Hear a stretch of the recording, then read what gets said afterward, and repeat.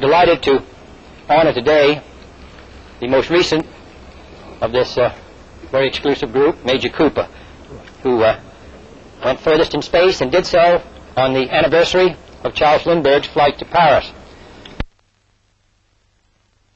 I think one of the things which warmed us the most during this flight was the realization that however extraordinary computers may be, that we are still ahead of them, and that man is still the most extraordinary computer of all.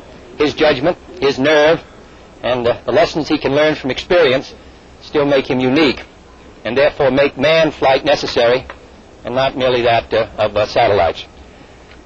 I hope that we will be encouraged to continue with this program. I know that a good many people say, why go to the moon? Just as many people said to Lindbergh, why go to Paris? Lindbergh said it's not so much a matter of logic as it is of feeling. I think that the United States has committed itself to this great adventure in the 60s.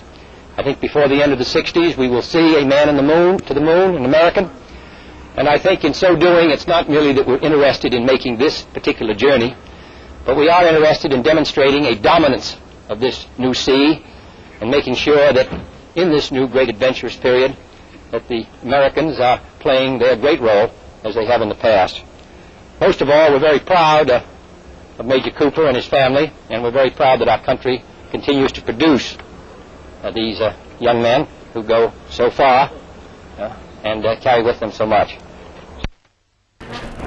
So, Major, we're glad to welcome you and your mother here, and your wife, your two children, and to tell you that you've given the United States a great day and a great lift.